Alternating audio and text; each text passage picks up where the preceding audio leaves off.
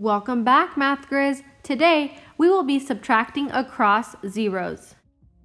300 take away 157. Let's show that with the picture. At the top, we need 300. On the bottom, we need 157.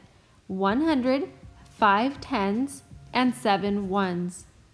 Now, we don't have any ones or tens on top, so we have to go to the hundreds place.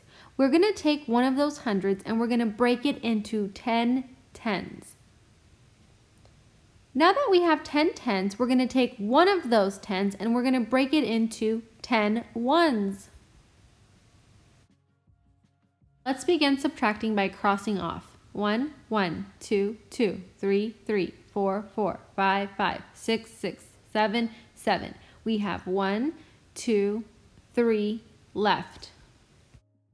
Let's subtract the tens by crossing off. We have 1, 1, 2, 2, 3, 3, 4, 4, 5, and 5. We have 1, 2, 3, 4 left. Let's subtract the hundreds. We have 1, 1. We are left with just 100. Let's subtract 300 take away 157 the standard way. Since we don't have any ones, we have to borrow from the tens, but we don't have any tens either, so we have to go all the way to the hundreds place.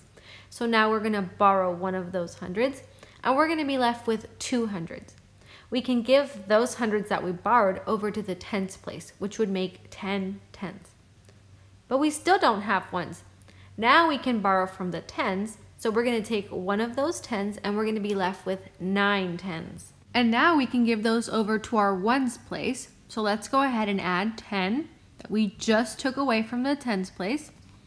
10 take away 7 is 3, 9 take away 5 is 4, and 2 take away 1 is 1. Now we're going to use the box trick. We need to put a box over 30, and we're going to take away 1, which makes 29. Now we're going to add 10 more to our ones. 10 take away 7 makes 3, 9 take away 5 is 4, and 2 take away 1 is 1.